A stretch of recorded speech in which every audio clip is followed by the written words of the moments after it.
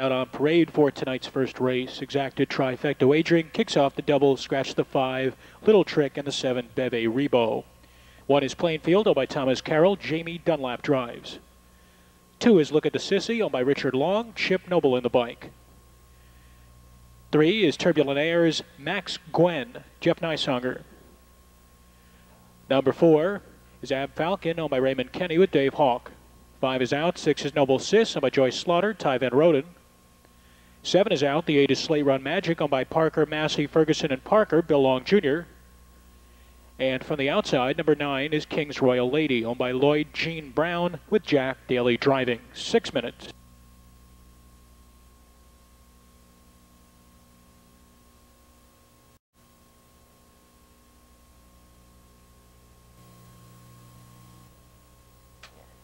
And the gate is rolling.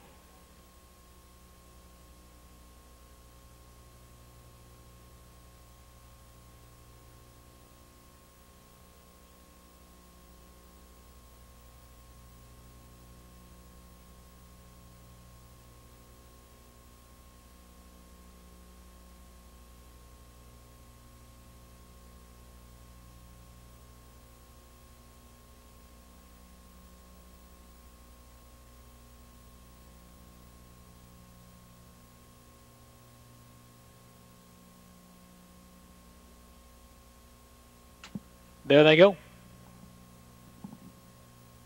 And they're off. Noble Sis is out quickly from the center. Plainfield is prominent from the rail, and Look at the Sissy will drop in third. It's a length and a half farther back to Max Gwen, who comes away 5 off the pace in fourth. Then it's Ab Falcon, Slate Run Magic, and King's Royal Lady is last of the 7 as they make their way to head stretch for the first time. And Ty Van Rhoden and Noble Sis, they lead the way by 2 lengths from Plainfield in second, 2.5 back. Look at the Sissy third, Max Gwen, Ab Falcon, Slate Run Magic, and King's Royal Lady passing the opening quarter.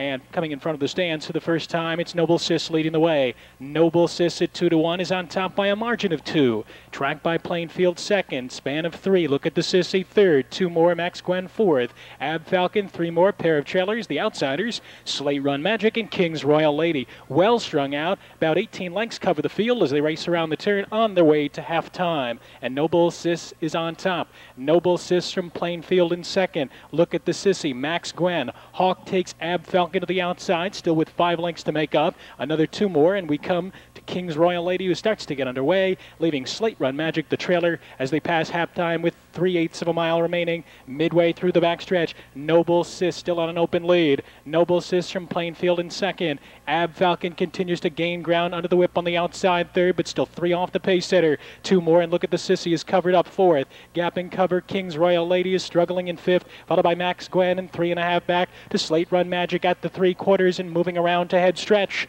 And it's still Noble Sis with a decisive lead. Noble Sis by 2.5. Plainfield trying to keep up in second.